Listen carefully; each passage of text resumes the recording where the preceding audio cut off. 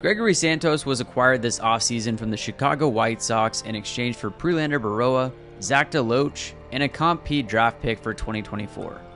Santos is not yet a household name, but he has the stuff of a back-end closer. Getting up to 103 on the gun, in 2023 he pitched in 66 1/3 innings for the White Sox with a 3.39 ERA, a 1.296 WHIP, 9 strikeouts per 9, and 2.3 walks per 9.